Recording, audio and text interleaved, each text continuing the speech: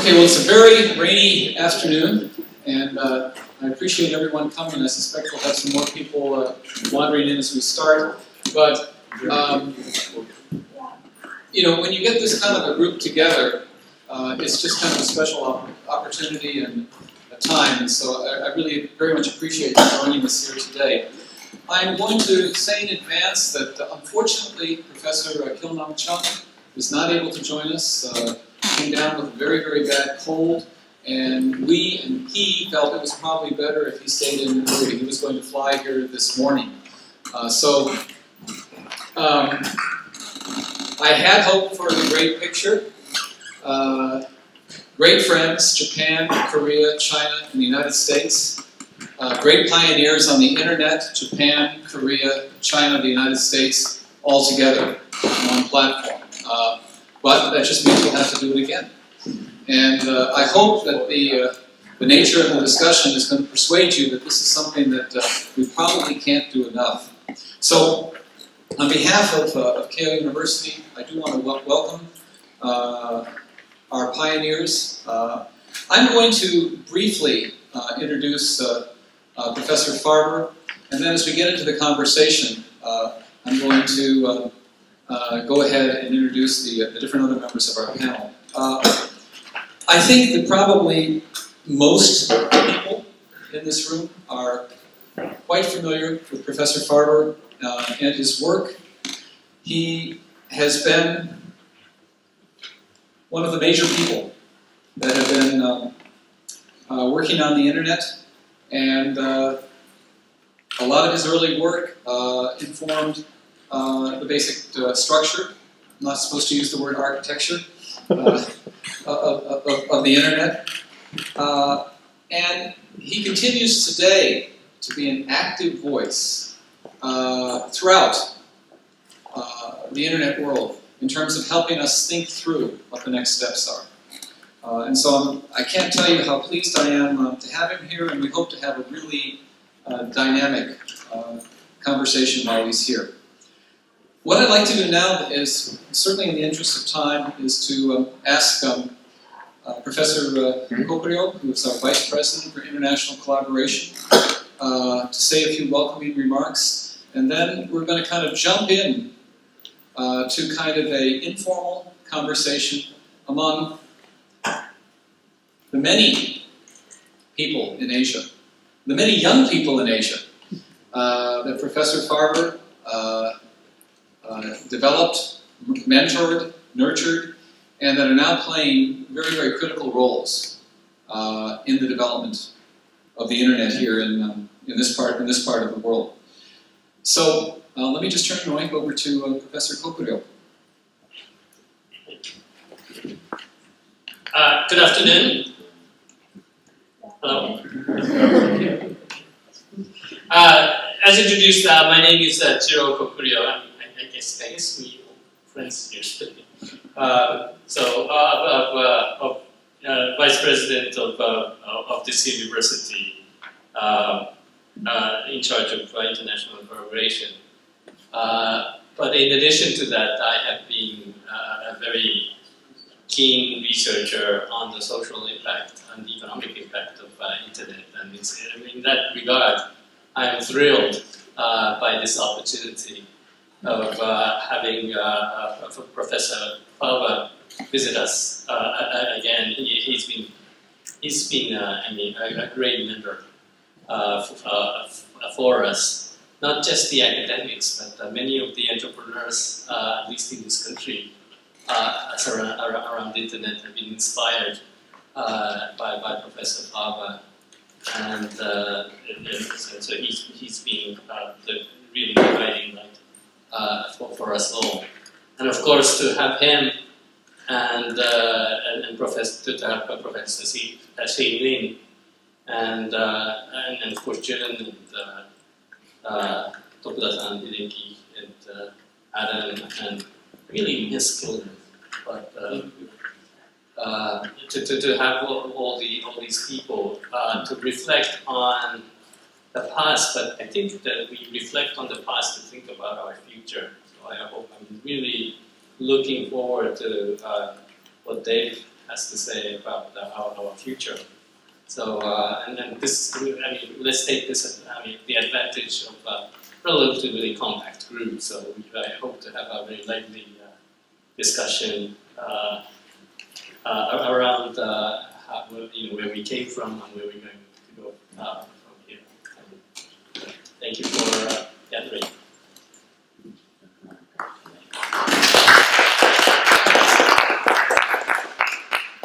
Well, let me move now from basically from my left through my right to just briefly introduce the other panelists here. I'm sure to most of you they're very, very well known. Adam Peake, of course, originally Executive Research Director at Globecom, which was really kind of the first internet think tank research group here in Japan, but in that respect, Adam, I would almost argue probably in Asia. And Adam, of course, has seen it all. Most recently, he's played a very, very key role in articulating some of the basic principles that came out of the Net Mundial process. He's with ICANN now, and so it's really kind of been at the center of this process for a long, long time. And delighted that he's able to join us. He's got quite a very busy schedule. My colleague at Keio University and our Dean of the Faculty of Environment and Information Studies, Professor Jun Murai. I will tell you, he flew all the way back from Okinawa. Probably arrived minutes ago, right? Directly from the airport. And so very, very happy that he's joined us. He, of course, in some way, was the first person that acquainted me with the connection between Dave and the rest of Asia. He's famously quoted as saying that Dave, and I think we can almost take this, not literally, but figuratively, is the grandfather of the internet in Asia. Jun, of course, is widely known as the father of the internet in Asia. Kilnan, who is going to join us, played a catalytic role in Korea. He's known basically as the father of the internet in Korea, but also more broadly in other parts of Asia. And of course, the next person I'll be introducing, Professor Xing Li, played that similar role. So delighted that Jun Murai is here. We were together at a cybersecurity conference yesterday down in Okinawa. Over 300 people attended. And again, I think, you know, time after time, he's not only working hard to develop the internet here in Japan, but also has a very, very clear vision as to where it needs to go in the rest of Asia, but how it connects as well to the rest of the world. Professor Xing Li is someone I've come only to know very, very recently, but he has been around working on the internet. He has a PhD from Drexel University, returned to China, and was instrumental in creating what is called the Chinese Education Research Network, which exists even today. In 1994, that was kind of the progenitor, or the start, of the Chinese internet. And I don't need to tell any of you that the Chinese internet now has more people on the internet than all of the United States, all of Europe, and all of Japan combined. And the basic structure for that internet and continuing to lead that internet is Professor Li. So we're very, very grateful that he's agreed to join us. Also down, I think we should have held this in Okinawa. Also down with me in Okinawa was Professor Tokuda, who worked for a period of time at Carnegie Mellon University, which is where Professor Farber was talking, and you will see shortly a very interesting picture of certain members of this very, very elite group in younger days, which shows you there is a start and there is hope for you all, or for us, I should say all of us. Professor Tokuda, of course, is one of our top networks experts on network security. He's been working very, very hard, particularly on that kind of next generation of the Internet of Things, and particularly in that context, how the Internet of Things will fundamentally force us perhaps to change the framework or architecture, some of the basic building principles around the Internet. So I'm going to divide the session into two parts. The first part, which will basically run between 3:15 and 3:45. In other words, for the next half hour, I'd like each of our distinguished guests, except for Dave, because we're going to put him on the spot a bit, to reminisce a bit about their first meetings with Dave, their thoughts about the role that Dave has played in bringing this marvelous technology and all the benefits associated with it to this part of the world. And towards the end of the session, as the conversation deepens, I'll be asking Dave to comment, though I'm sure there's going to be a lot of back and forth. And I do encourage everyone to speak very, very freely to the extent that we can keep the mics with you. Just to remind everyone, the entire symposium today is being recorded, and we will be putting it up on the internet, so be aware of that, at least in terms of what you say and what you do. But also, it makes it incredibly important that when you do have something to say, that you identify who you are and you speak into the mic. Okay, so that I think that we're going to have a tremendous number of people that want to see this, and hopefully it'll become kind of a record of where we are and who we are at this point in time in terms of the internet in Asia. We certainly have people, I think, that can benchmark it for us today.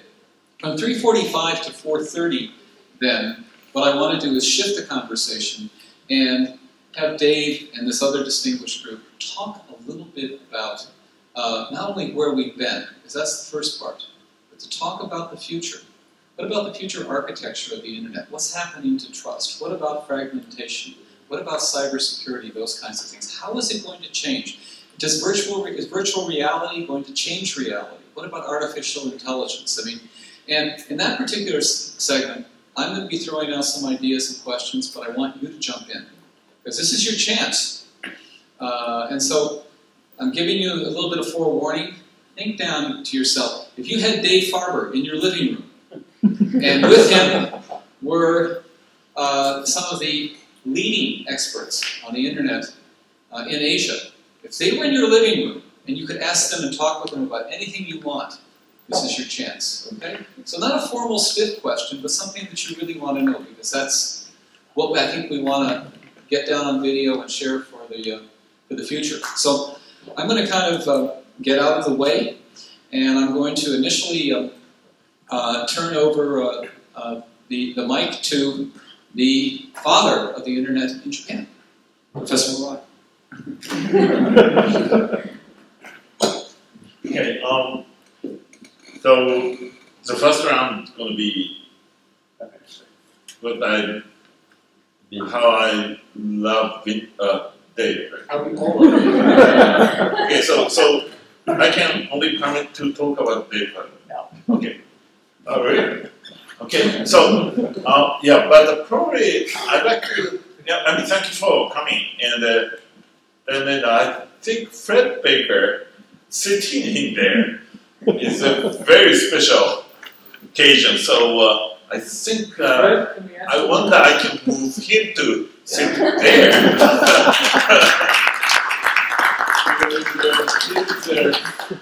Also, well, Fred has been leading the other IT efforts in Cisco and everything, and he knows about the internet probably from US and longer, therefore probably. Can you identify that person kneeling? Oh, okay. All right. Yeah. Let me start with this picture. Thank you very much. And okay, how everything started was from this picture. I think I mean all the relationship about the network in this country and the other thing. So first of all, probably you can say, I mean, something how much time, by the way? 2 hours? No. We're gonna spend about a half hour on this, but I mean, we're just gonna let it roll. So I thought I'm missing because 2 hours. Okay. The internet was probably a lot of wrong story about the internet. Even Wikipedia is not talking about the the true story about the internet, what the internet is, and that kind of thing, and how especially. And most of the Japanese literature, by the way, that the internet was the American military things, and then exporting to Japan. Okay, and by Japan. So that's a wrong story. The true story, to my understanding, everybody can fix me. The network, computer network was everywhere, and I mean, some countries. And then the point is how we gonna interconnect those networks, and what kind of protocol we use.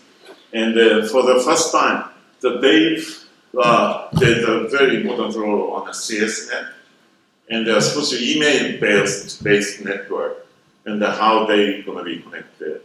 And the protocol design and everything was done by David's group. So in Japan, we had our own email-based network called JUNet since '84. And therefore, obviously, the JUNet was the almost only first email-based network in this country.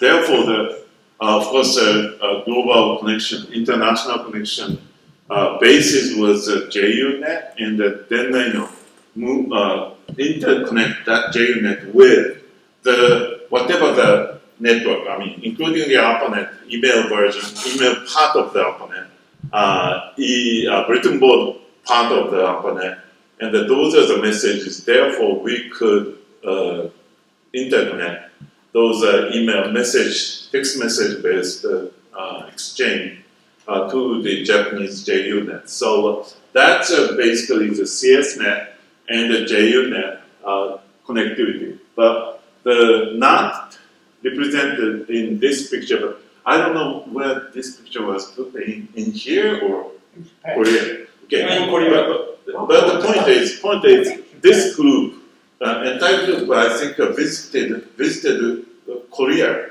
Seoul, before coming to Japan. And then, including Kyunam and the other person, then we worked on a Pacific Communication Symposium or something in Seoul. And then on the way back from Korea, then they were drafting here, and then we talked about the interconnection about CSNet and the JUNet. So that's basically the story. So the key people from the US side on that trip was, of course, Dave and Larry Landweaver, and Mark Horton, who did the Unix network, Usenet, in the United States with his wife. So those are the good friends of those people. So we can ignore this person. This is Kishida-san is a very important person because he paid all my trip during that time. So he was a guardian angel for the traveling to the United States. He was a sponsor on myself. So this Jumra is standing here because he was supporting blindly. So anything, I wanna go to a Unix conference, and I wanna write a paper, and then submitting a paper, but that's unfortunately in New York City, and he's paying everything. So I want to buy a computer, and he was paying. So he was a great sponsor. So then the next person is Nokosai. He's also SFC founder, one of the SFC founders. So you totally don't identify this person. I was that one long time. This one was fine. Okay. So basically, I'm finished. I just wanted to throw one in. If my memory serves me right, and maybe it doesn't, I think a long time ago, one of the great motivators here was Professor Iso. Because Iso, when I was at Irvine, came over and spent a month working with us on our distributed system, and we established a good friendship. And he was key to bringing together the CSNet people. We were essentially Johnny Appleseeds, if that works in the Japanese context. We had a network at hand, and we were trying to get others. So I would like to add to that point. But back to mid-70s, there was no notion of distributed computing in Japan at all.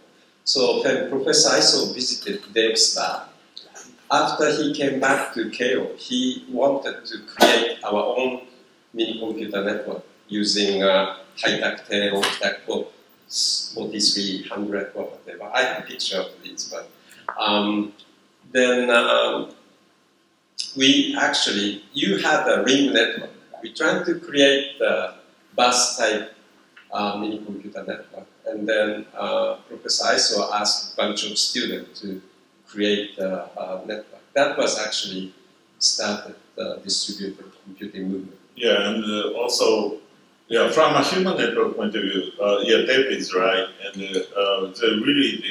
it started with Dave Iso-sensei's relationship, friendship, and then we heard a lot from Iso-sensei about Dave, and also probably Haruhisa Ishida-sensei, who passed away, was in the University of Tokyo also in this time frame, and then that's how we started. But it's not the TCP time, TCP active time, right? Yeah. Let me just jump now and ask Professor Lee to kind of jump ahead almost 10 years and talk about his time in the United States, the relationship with Dave Farber, and how this new technology actually kind of landed in China. I think it was in your suitcase, right? Oh, okay, good afternoon. Excuse me. Okay, actually I'm not in the CS world. Originally I'm EE, and I did my master and PhD in the United States in ultrasound signal processing. And by that time, actually, it's no network to network is 1983 to 91. So originally, I tried to use IBM SpeedNet, then UCP, and later I heard in the math department there is a computer connected to UPN. So that's connect to internet. So I go to the professors and ask for account, and so I got an account. So that's SpeedNet. No, that's internet. Internet, so internet to UPN. Yeah, right. That's only CS department. I was in Introductory University next door to UPN, and so that's the thing, and that's really opened a new world for me. And I've tried to download open source softwares, and I found actually the richest side is in Japan. So I did a lot of download to the computer, my account. And I heard later, like the professor in CS department told internet is very good. So students download software from Japan to the United States, but actually I'm a Chinese. So I came back to China in 1991, and I found there is no network connectivity, and like the master and students try to get the degree for write JPEG comparison argument. I told them, okay, that's on the internet, you can free download. Why? We still manage. And later, actually, there are some projects initiated by the Ministry of Education, and luckily I participated for that. The reason I was chosen for that is in 1991, I shouted aloud and told people, we need internet, we need internet, we need internet. So that's thought I'm an internet expert. Actually, I'm not. So I'm just a user, but I'm quite lucky to get into this. Maybe I share other experiences later on that. Oh, by the way, I met David Farber quite long, more than 10 years ago. Actually, there is some kind of computation called the Global Bangling Challenge in the city of Stockholm. Yes. So I was on the board with David Farber. And actually, people told me, okay, David Farber is a very big name because he's the grandfather of internet. So I actually, in the late days of my lecture, always talk to my students, you have to work hard. And someday I can be the great father of something. So that's the story I always talk. Well, you know, Professor Li is the great father of 700 million users on the internet in China. It's extraordinary if you think what has happened over the past 20 years in China. And frankly, without Professor Li's leadership then, but actually his continued leadership now. And I think one of the things that really Professor Li exemplifies in his work is that he's understood that the internet is about collaboration, not competition. And he's connected with everyone through bonds of friendship, but also just from working together on a lot of these very, very tough problems of the internet. Can I ask our latest guest? Fred Baker. Yeah, Fred, be a truth teller here. How did it really get started? Well, And what role did these guys play? well, the first one.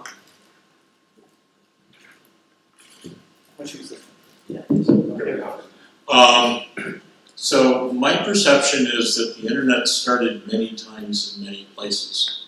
It didn't start in just one place, and they weren't all simultaneously, but they weren't necessarily in different places either. When I'm talking about this, I find myself talking about Al Gore, and of course we all know that Al Gore invented the internet. What Al Gore actually did to do that was important was he got money. And so in various places in the world, Dr. Gill and John implemented RFC 760 in Korea in 1982. We talk about the internet starting in 1983. It didn't. It started before that. And there were a lot of important experiments going on. But it was disconnected. It frankly didn't work very well. In 1988, we had a grand total of 173 routes on the internet. Now we have something like 500,000 or approaching 600,000 routes. We had 173 in 1988. And it's grown dramatically. But Al Gore went and got money given to the NSF to say, so let's get some different experiments going. We want to connect different supercomputer centers. And so the Barron network was an important one of those. CSNet was an important one of those. I was involved with a satellite-based network called USIM. If you've heard the term Martian packets, the term Martian is because of my network. We had fuzzballs all over everywhere, and they started falling over because ARP packets came in, and the fuzzball had a bug in it that dealt with ARP packets. And so Father Klein came and asked, where are these Martian packets coming from anyway? They were coming across my network.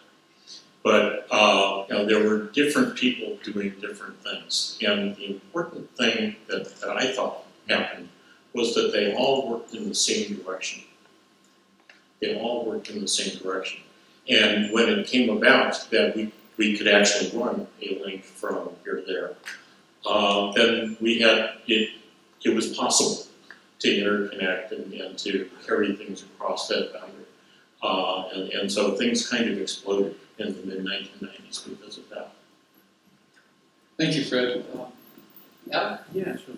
You're close to that, Mike. So I'm coming in a little bit later, 1991 again. In the summer of 1991, I met Dave with two guys called one Chunpei Kumon and the other Izumi Aizu. And Aizu and Kumon, along with a guy called Joichi Ito, who you probably all also know, Ito would have been about 14 at the time, had been dialing into US networks through the CompuServe network. And they've been dialing into the source and the well. And they've been using these bulletin board systems to discuss issues of community, the very earliest forms of social networking.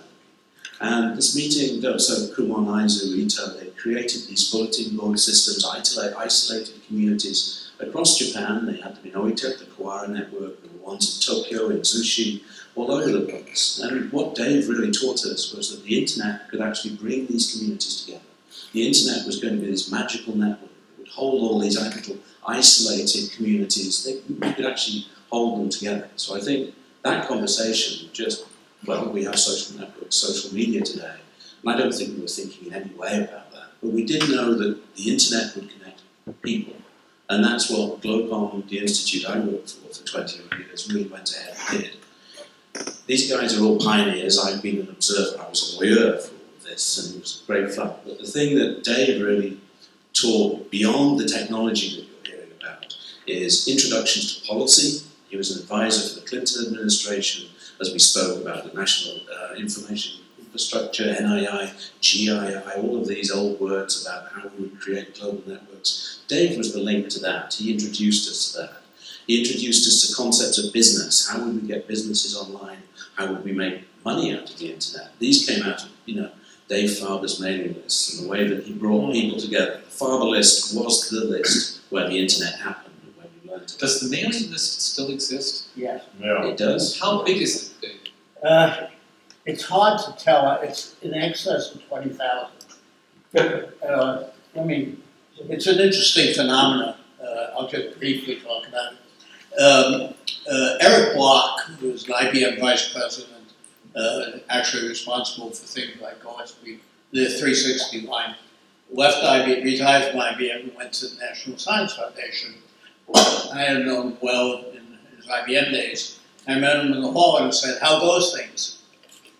He said, "Good, except I don't have any time to sort of sit on my computer and find out what the hell is going on in the world." So I said, "Well, look, if I find anything interesting on the net, I'll forward it to you." Yeah? A week later, he said, "Can you add 7 people from NSF and 7 people from IBM?" I said, "Sure." And then it grew from there, quite interesting directions. One should comment that I don't edit it, I just decide what goes out on it to keep the normal hassle of noise down to a minimum. But it's interesting, it's an interesting phenomenon of creating sort of a society, and yet it's still... Dave, how many people are that, maybe Professor Lee, but how many are on that list from China? You mean for properties? It's called Interesting People, by the way, because Eric Block was an interesting person, to put it mildly. There's a fair number. The headache now is that people have established redistribution lists. And so there are a couple that go into the US government that I have no idea where they are. Yeah, before going to more recent in history than 1901, I'd like to speak something. Please. It's a really important history of the internet, and especially in this region. And here's the story. So you want how many minutes to talk about this? 2. 2. 2. Okay. This is a story. Probably also I need a backup from Dave's side, but this is a story, and probably you might know something in it. That mailing list, and then I found out that that time internet was developed by the engineers. He was an engineer, and everybody. And then that mailing list started to talk about something very much policy. So what Adam said, that Dave's message was very much, started to include the communication with the government. And I was, sometimes discussing with Dave, and then why the engineer is talking to the government people. That was kind of a mystery, right, at that time. I'm not talking about my daily life now. Anyway, so when I was starting that computer network in this country, right, and then I had a very hard time, but it's successfully connected at the internet, and the Dr. Son probably can because in the late 80s, and then we successfully connected within the 80s for the internet, right, to the internet. But that was difficult, and it was so difficult. And then I asked, the U.S. President, the Steve Wolf in the National Science Foundation, Dave Farber, for a lot of help from a point of view, various point of view. And then what I asked, Vint, Dave, Larry and Weaver, that okay, we need some kind of a authorizing mechanism, some kind of an entity, association, to kind of authorize activities on various countries' internet activities. Okay, that's what I kept asking them to create one. And one day I believe it's 90, and then they had an INET conference in Denmark, and then they had a plan of ISOC, Internet Society plan, in 91. And so then the Internet Society today, that was created. So it's a legal entity, umbrella of the ITF, and sometimes helped a lot for WCC, and that was at least at that time, a single legal entity about the kind of internet community to cover the internet community. That's because I asked them, because okay, Japan, we had a very, very hard time developing the internet inside the country, and connecting them, and working with the universities. And what about the other countries? And we really need that kind of a mechanism, that dumping all the experiences and sharing the experiences with. So that's the Internet Society. So before I forget, I shared this history with everybody. Let me ask the young man sitting next to that gentleman on the right with a sweater on about his experience with Dave Farber. Oh. I don't know why Drew was putting his hand. I think he asked that. Yeah, I don't know. I see.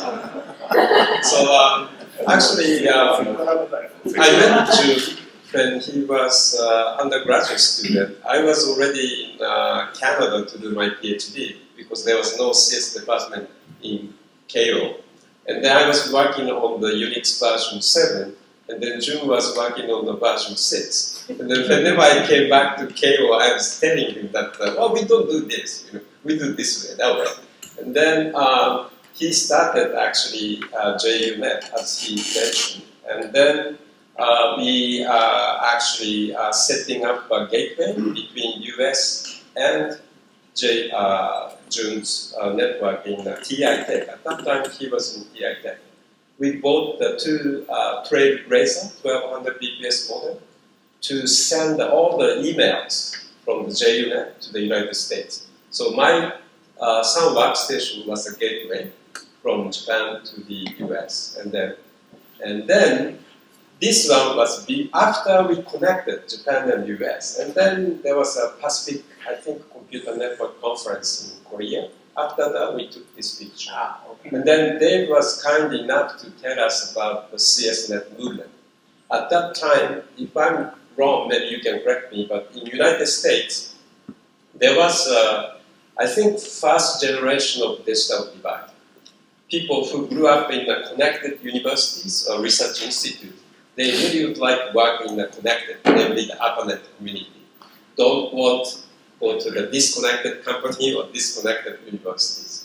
So then Dave and Larry and many other guys came up with the notion of CSNet, which will connect all the colleges, small colleges, state universities, everyone can do email, FTP, and so on. So that was first Unite. Let me just amplify a little bit on that because it's interesting. CSNet actually was Larry and myself and several others' proposal to the NSF, mainly caused by the fact that the computer science community was, except for a couple of universities who were on the ARPANET, stuck with telephones to talk to each other in U.S. mail.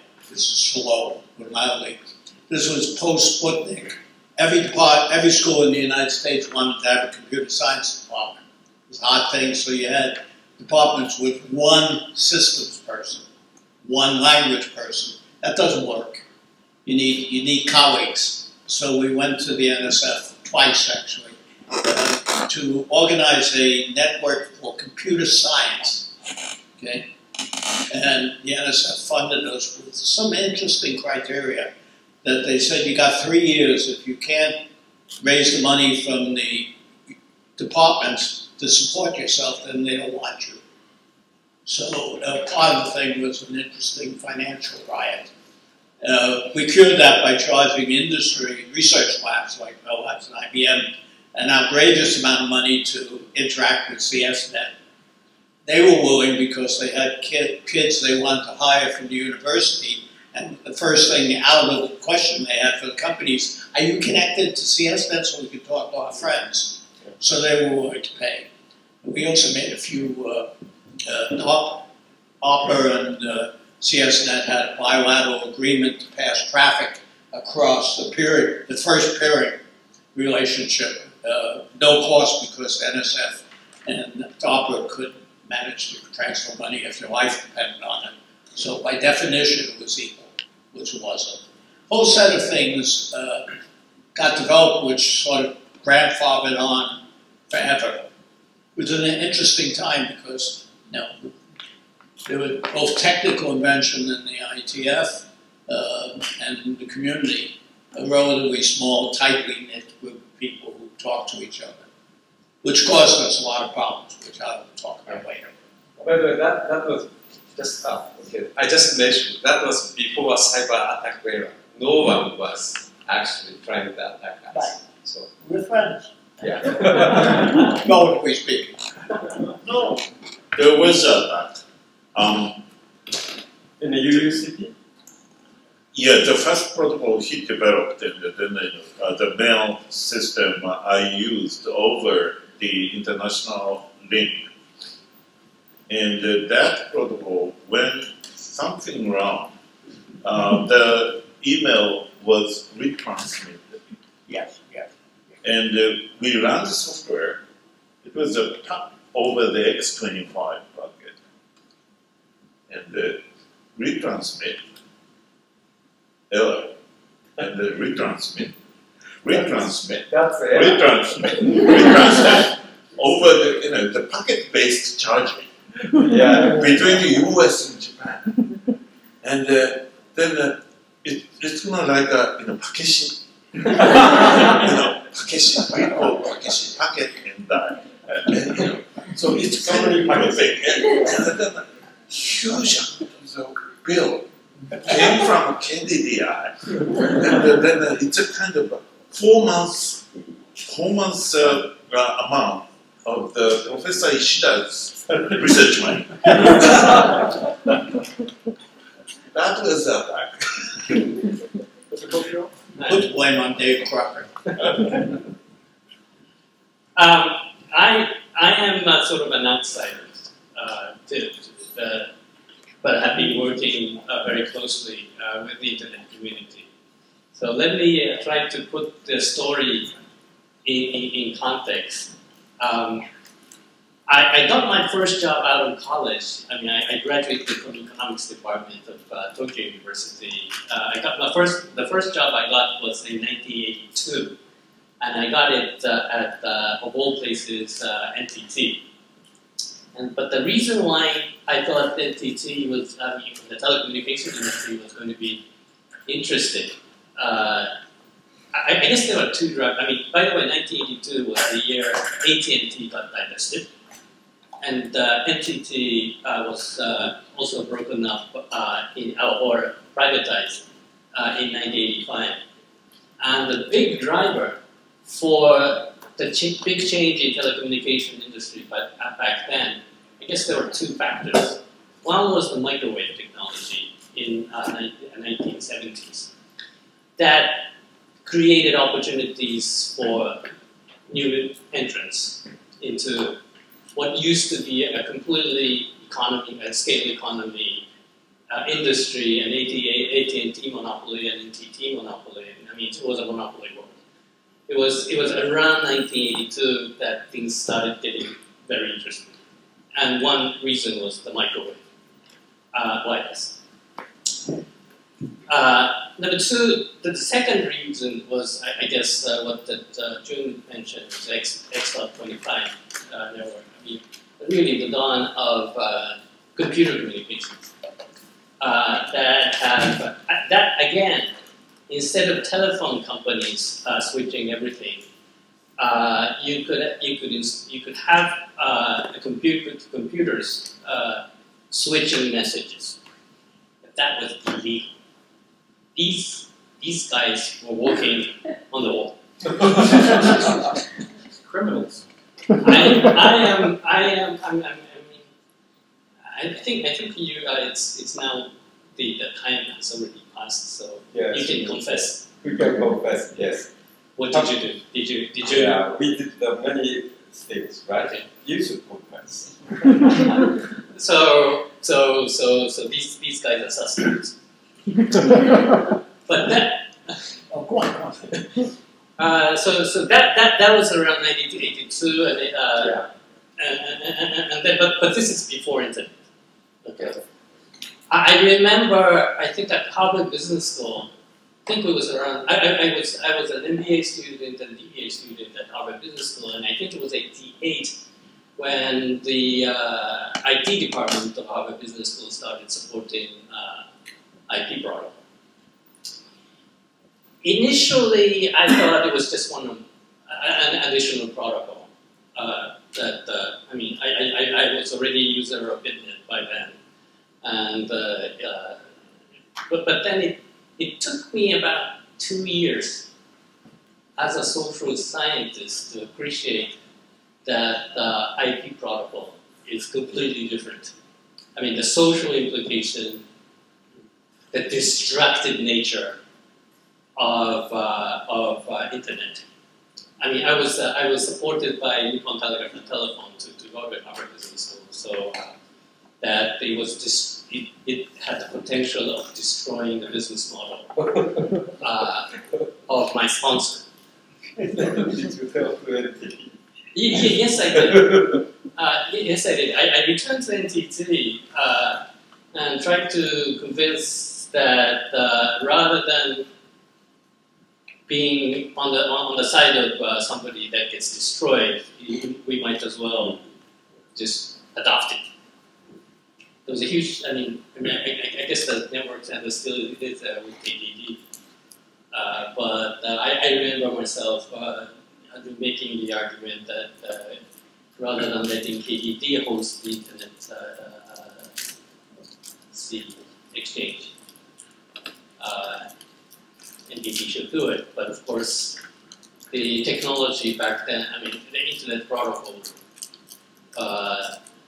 it had potential of destroying telephony, which will even, of course it did.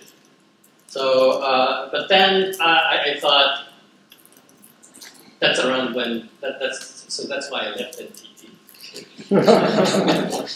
No, there's smart move. I used to be on NTT Docomo's advisory board for a while. It was busy. Two things show you the disconnect between, at that point, Bell Labs developed the 300-port acoustic modem many moons ago for data, and the researchers thought they could go 1200 port. 300 was what Telefax did, and AT&T said, "Don't bother. There's no reason to ever want more than 300 port." That's what Telefax did. Yeah. There's also many of us read Paul Barron's stuff on packet switching. Paul was a close friend and a mentor when I went to RAM. And when I was at Bell Labs, we wanted to give that a try, research. And we asked AT&T, since we had to tell them what we were doing, they said, "Don't bother, there's no business in data." Again, wow. And one final thing in Japan. When I early came over here, from some senior people who are now sadly passed away. I was told that no Japanese would ever communicate with another Japanese with text over these silly things. That just wasn't the culture. It's just an example of how technology can change culture. It's not necessarily every day so easily. Okay, well, I'm going to leave it at that. We're going to switch now to kind of more of a question-answer mode. I hope that Dave will always try to get the first reply, but then I invite everybody else to jump in. And we're going to kind of do this as a ping pong. You know, I've got some questions I want to ask this guy. And so I'm going to throw one out there, and then I'd like to open it up, have you throw one, and then I've got a big storehouse of good questions. So if we can work together on that. You've been, I know, thinking of what you want to ask Dave, and this is your chance. But let me start off with this set of observations. We're sitting here today, and the World Wide Web is 25 years old, maybe 26, actually. And it's kind of moved from the domain of professors and geeks to a worldwide communications platform. I think one of the things that you should take away is that it was the professors, it was the universities where the internet was born. And that's something indeed that has kind of motivated a lot of the work that I've been doing here. Because I think it's time for the universities to get much more engaged on the policy side of internet questions, as well as their original role of kind of driving the technology. So, the internet's been around for 20 years, and that's pretty good. But it seems, and this is the first question I want to throw to Dave, is we seem to have lost that sense of community and trust that underpinned it. These guys were all friends. They had shared experiences. They talked easily to each other. Dave actually has 20,000 friends, as I understand, on his list. But the worldwide internet now is approaching 3 billion. It's an entirely different sort of thing.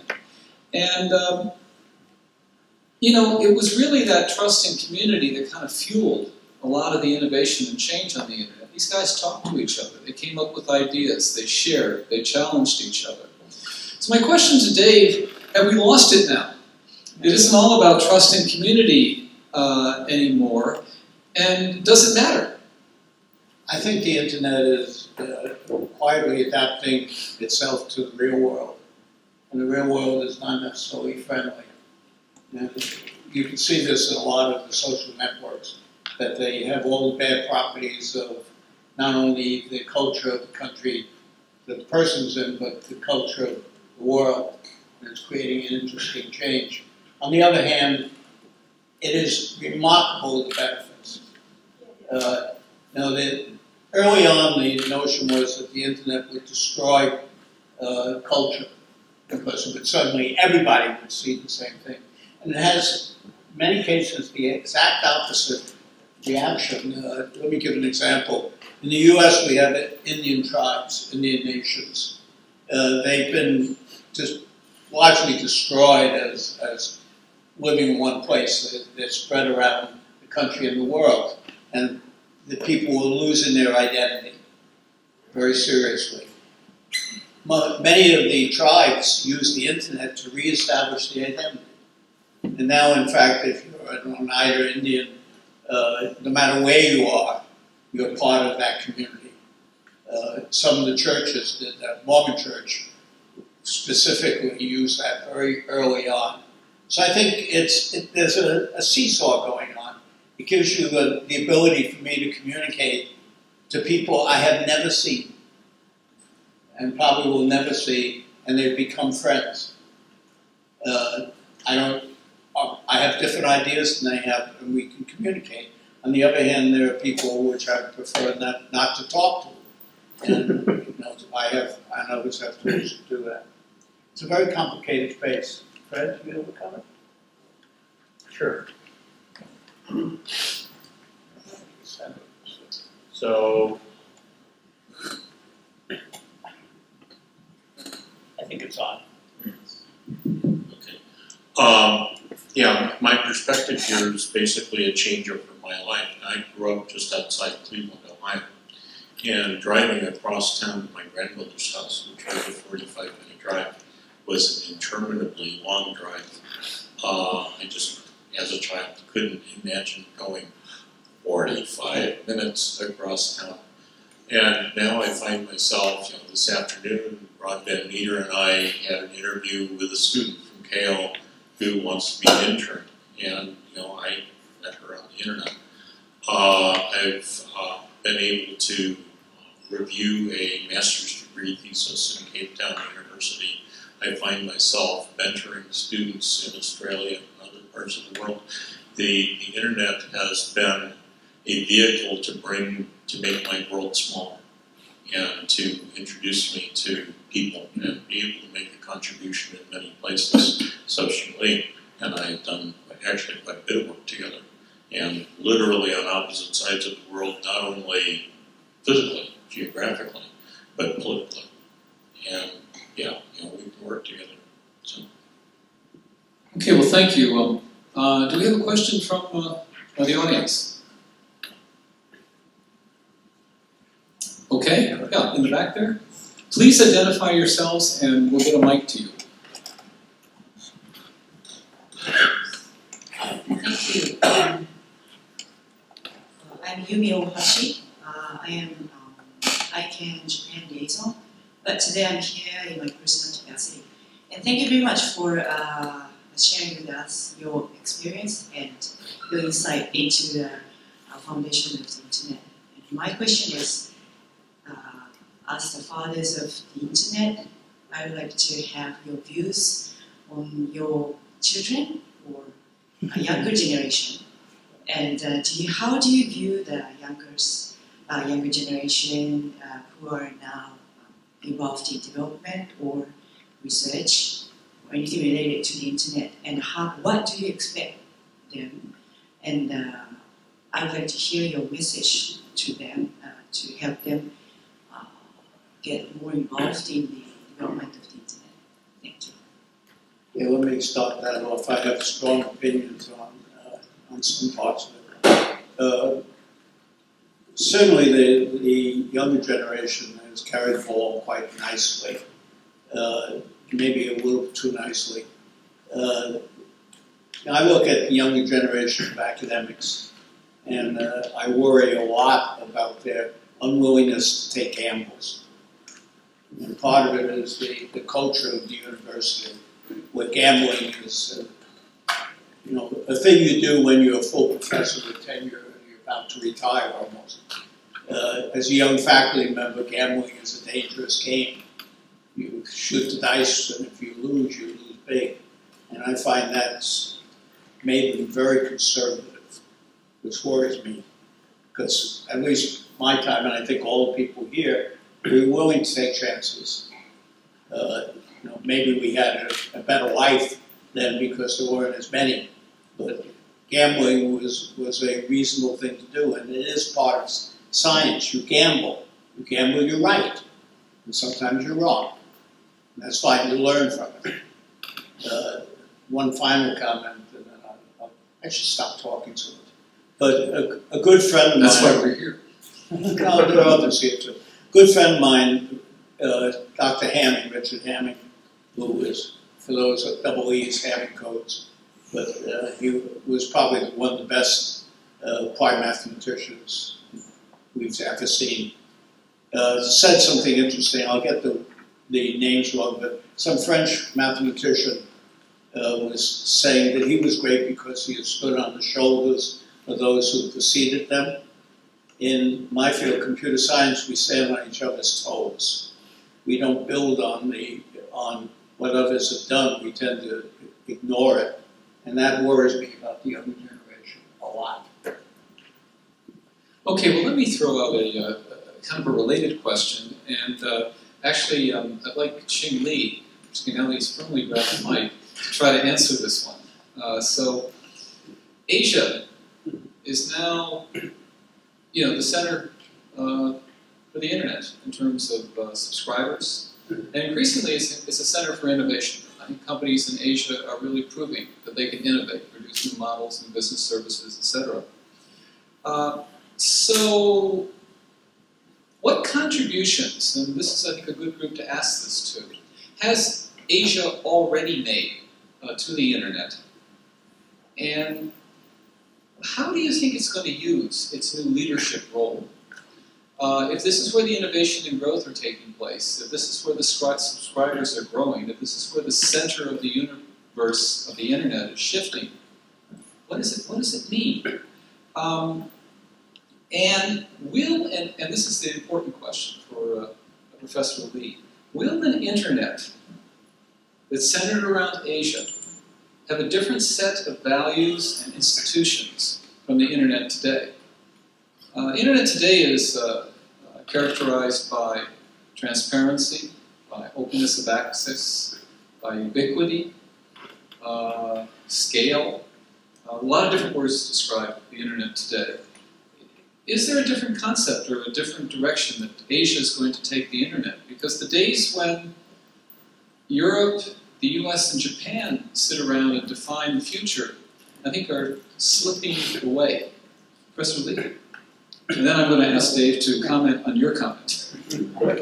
Oh, okay. There are two things. One is the contribution of the Asians for the development of internet. I believe there are two things. One thing is scalability. Actually, the success of the internet architecture is it can scale. So, and because, like, for example, China, there are lots of people and the internet users. Actually, okay, my experience at the beginning when, like, we learned a lot from, like, John Lai, Fred Baker, Ken Chiang, and Nan Webb, and Ishida, our friends. And later, actually, we found that the scale of the internet in China is larger than that, so there are new challenges. That part we can contribute. That's the first thing. And the second is diversity.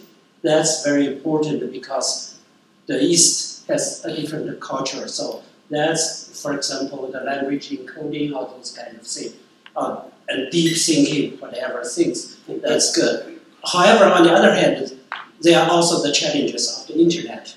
And currently, I'm worried the fragmentation of the internet because encryption or those kind of things that probably can divide. But my own theory is the difference is not between different countries, but the people and the governments. Actually, people, whatever in the United States and China, speaking the same language, and the governments are other, and communities, they have different opinions. So, like, so the academics can work together, and the users can work together, and the government can work together. So human being and the government, different species. That's what it is. Yeah. I agree. Well, governments have realized that even within people, different regions of the United States have really different ways of looking at things. A New Yorker and a person from Mississippi are almost two different animals. And it's very hard to overcome that. The internet has homogenized a lot, but I think what homogenized more in the US certainly was the mobility of people. But again, that's a skim of society that doesn't tend to happen with people who are at the bottom of the totem pole. Governments have responsibilities, and unfortunately, in my view, governments no longer do any long-term planning. They react. I was telling some of the people here, we had a meeting in Washington maybe a year ago of some fairly heavy-weighted people, not this way, but other ways. And the joint opinion of everybody, of the 5 people who were there, is that nobody's doing any long-term planning anymore. Companies aren't. They do next quarter, maybe next year planning. Governments just have, at least the US government and the European governments have gotten out of the business of long-term planning. The long-term planning is the next election. And that's dangerous in the world we're in. If we had taken that attitude in the 40s, we probably wouldn't be here. People worried about the long-term thing. And I think we're at that point now where we have to think further ahead of what we're doing now stable, will yield a stable world society. And that's why I think the policy side of the house is a very important thing. You know, technology will go forward, but getting people to think out the policy and societal implications of what's becoming an increasingly digital society is very important and not being done enough. And certainly not being done internationally. Yeah, I think. We're going to be talking exactly about that subject a little bit later. Jun? Yeah, I think, that's, I really agree with Dave's comment that when I'm looking at the Rod face, what he's doing, and I keep asking him that when your quantum networking is going to be available, and then his answer is that, maybe 50 years, 60 years,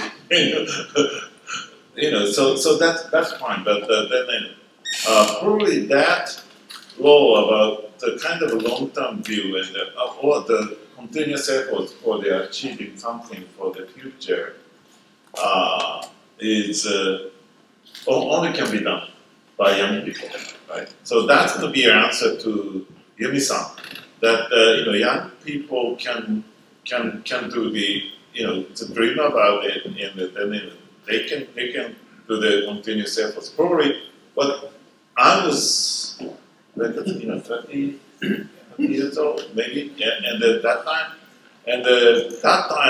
I only think about the kind of development of the internet, and then I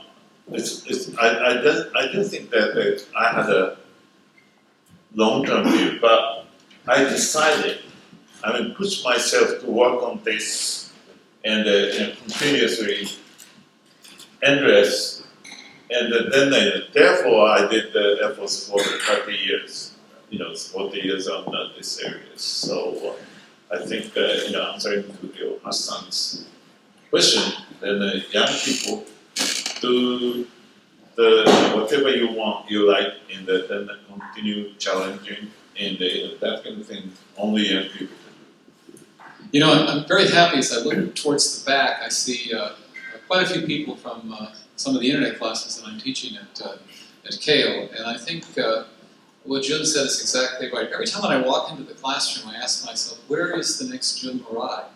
Or even more to the point, where is the next Mark Zuckerberg? I think you all hear me saying that. The fact is that there they are, Jun and Hide, with Dave, many, many years ago. And look what they've accomplished. There's 3 billion people on the network that they were basically constructing. And Asia now is driving that change. And the question is, where are we going to be? I think that's the big message we want you all to take away from today. Another question, please. Yes.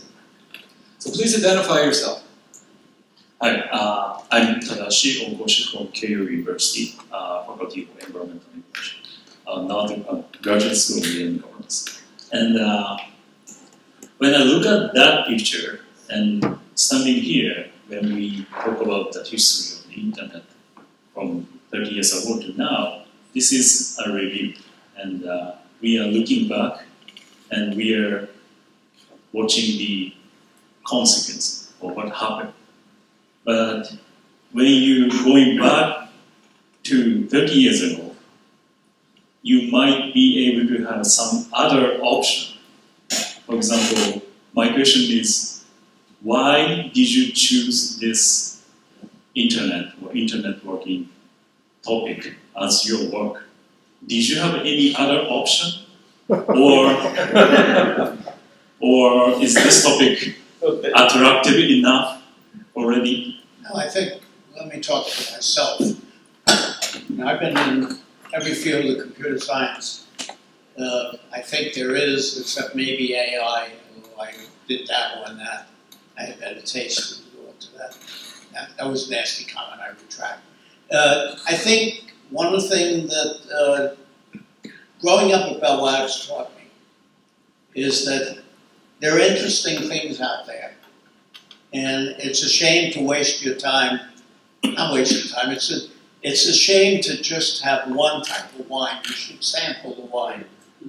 And sometimes, for instance, in programming language, I realized that I would sort of a dead end in the sense I couldn't see the next step. So I went off and did something else. You know, I kept a notebook saying, well, someday I must get back to that. And sometimes it's accidental that you're involved in things. The internet was sort of a combination of knowing Paul Barron and also picking up some weird students when I went to academia, like Pastel and Marco Petrus. Hard to get better people to have as students. So students often push you into the direction. Certainly John did, and Paul, and, sometimes frustrating ways push me in that direction, but academics should always have good students. It helps. But be flexible. You know, again, the academic part for those here tend to focus you, and that would be a shame to get focused. There's just a huge number of interesting ideas out there, and take advantage of that. Like going to a buffet, you don't want to eat only one thing. That's my personal opinion. I'm going to jump in with a question now, and then we'll open it again. You know, one of the privileges of organizing a conference like this is I get to sit down and have a cup of coffee with Dave across the street. And I said, you know, Dave, what are you working on these days? And he said, well, what are you doing? I said, well, I was just at a cybersecurity conference, and we were talking about how to secure the internet better. Jim was there with me, a lot of other people took with us and say. You know, but the fact was, of course, the internet was not designed for security. These guys all knew each other. They trusted each other. You know, at one time, I suspect that Dave Farber knew everybody that was on the internet personally, in one form or another. He may not have known their face, but they had been corresponding with each other. Remember, he's just talking about computer scientists and computer science departments talking about each other. But, you know, those days are clearly over. I mean, cyber warfare, cyber attacks, cyber threat, threats to damage to critical infrastructure, they're on everybody's word, not everybody's lips. So the question is, and I'd like to throw it to Dave and to some of the others, do we need a bottom-up redesign of the internet? Can we continue to stumble along with what you guys put together, basically to send emails to each other several years back? Dave? I'll take the first crack, but I hope others join in because I suspect we might not be in agreement. I think obviously we have to continue. There's no way we can replace what we have. Just pragmatically, people are still running Windows 1 on machines that no longer are maintained. You know, we have to keep it going. Society depends on it. On the other hand, there is a serious problem, in my view, on security. And people are at fairly high levels in corporations and others are panicking about it. Because you know, we built something on top of a bunch of shaky grounds. And we have to try to patch it as well as we can. But that combined with the fact that I think we're going to face a new generation of communications that may change the very structure of the way we talk between machines.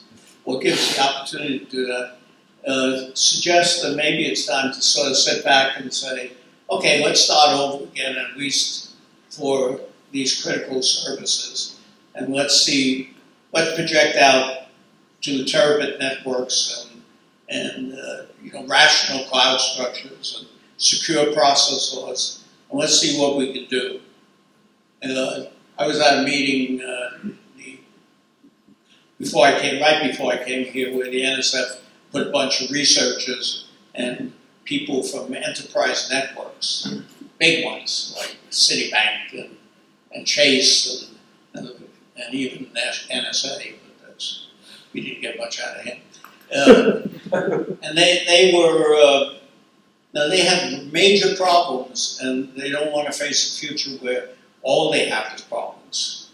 And it's getting to the point where I think we have to go off in a corner. I suggested that we try a sort of grand challenge of designing a future really trustable computer system, trustable networking environment.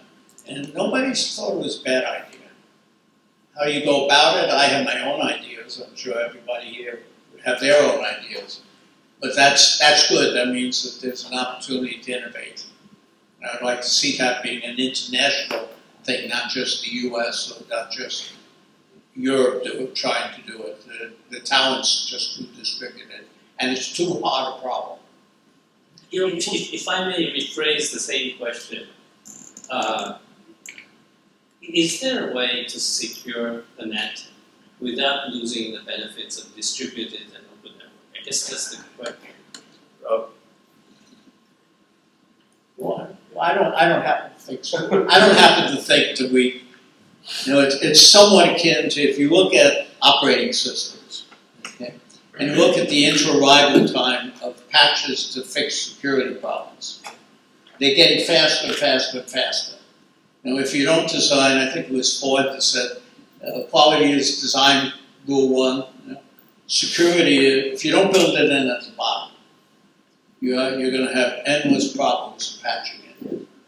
And I just don't know how to get around that problem. I guess, just quickly, I think only the challenge is where we verify the software component or certify the component or even patch the speed. If we succeed the much faster defending speed than the attacking speed, right? So defenders movement in the community. So with some software technologies, then I don't trust the complete technologies because human is using it, but still we should think about the penetration speed of attack versus defending speed. So I think only the things is keep moving. And then, well, the we answer cannot is build yes. a static system. We cannot build a static The answer is yes to your question. But your question, basically, question itself is wrong. Okay?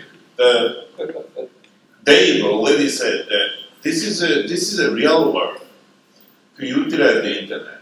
Okay? So most of the security things is not the problem of the internet. Okay? The internet connected world, and then there is a security issue, the cyber war issue, and the cyber crime issue, cyber attack issue. But there is a very few broken network, broken technology.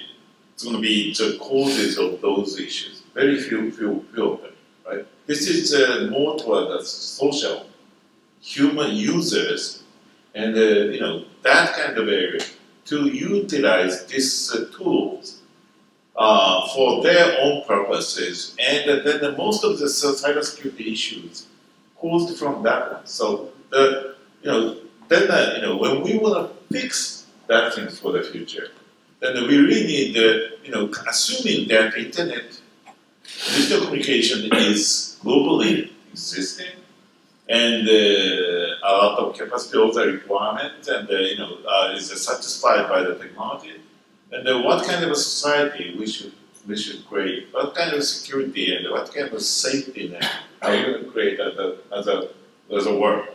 That's not the technology issue only, but also very much of a social issue. So that's number one. And the second one is that getting back to the question question. And you've been working for 30 years, and what's about type of thing? And to me, it's a distributed processing. I mean, so that's something myself started as a distributed system, and distributed system to connect all the computers, all the things maybe now, and in this planet, everything connected, and then do the distributed processing. So something good for the people and the society. If that is the goal, the internet is just one step toward that goal. I just tried to add the different view. We were in all three of us in Okinawa talking about the cybersecurity.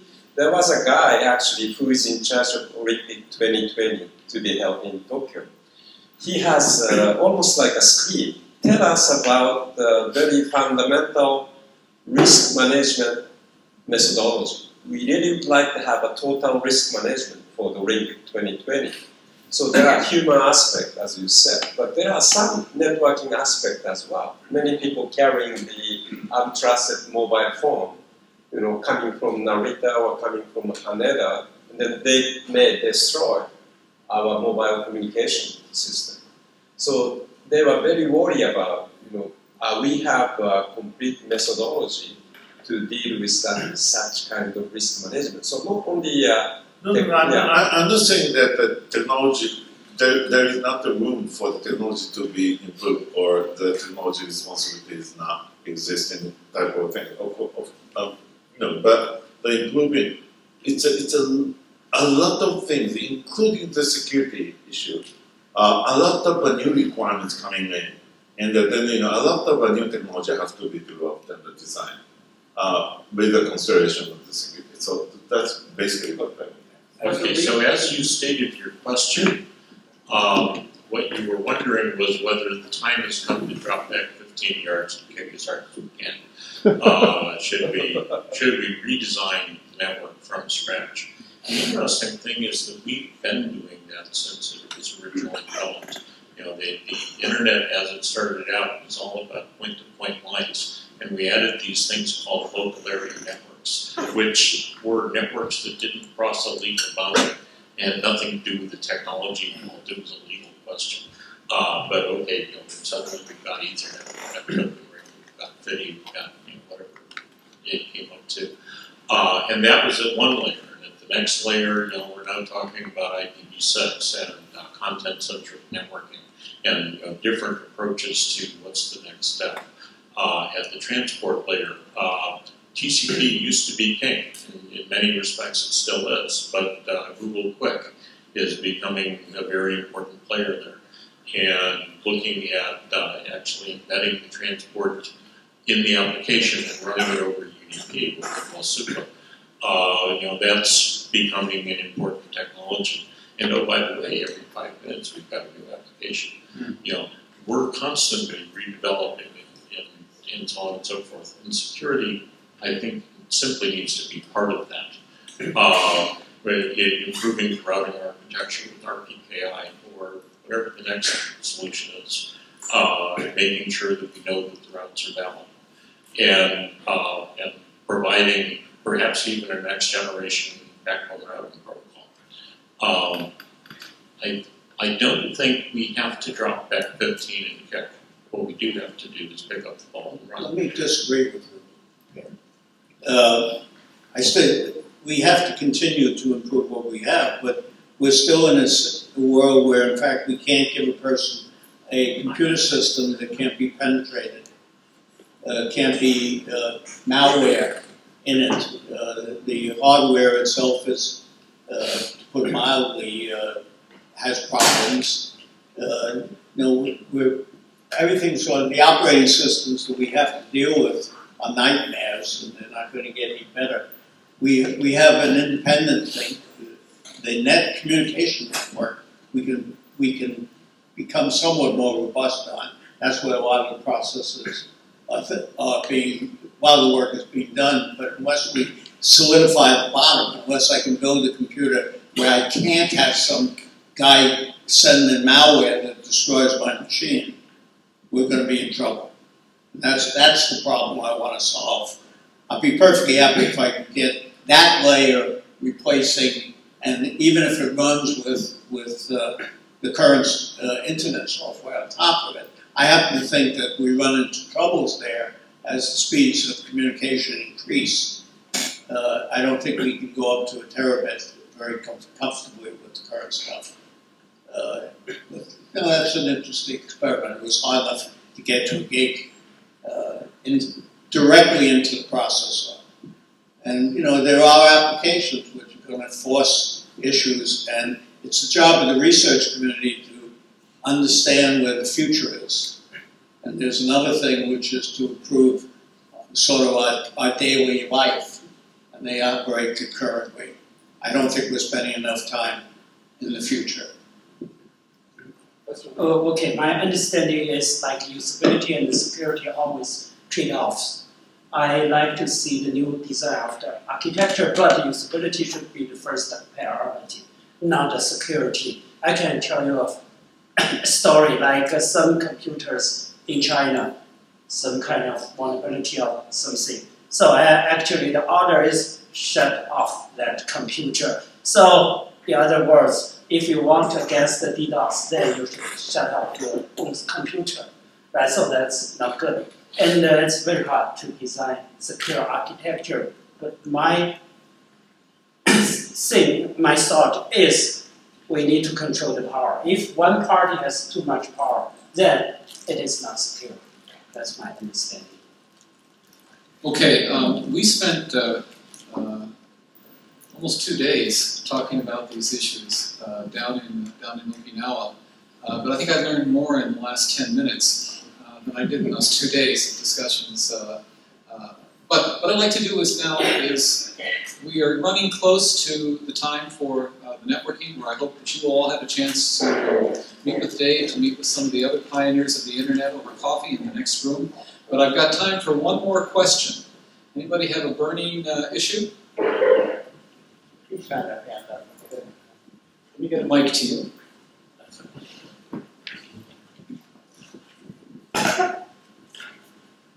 Okay, please tell us your name. Nice to meet you. Thank you for your fascinating story about internet technology. I'm Mariko Kobayashi from Keio University SSC campus.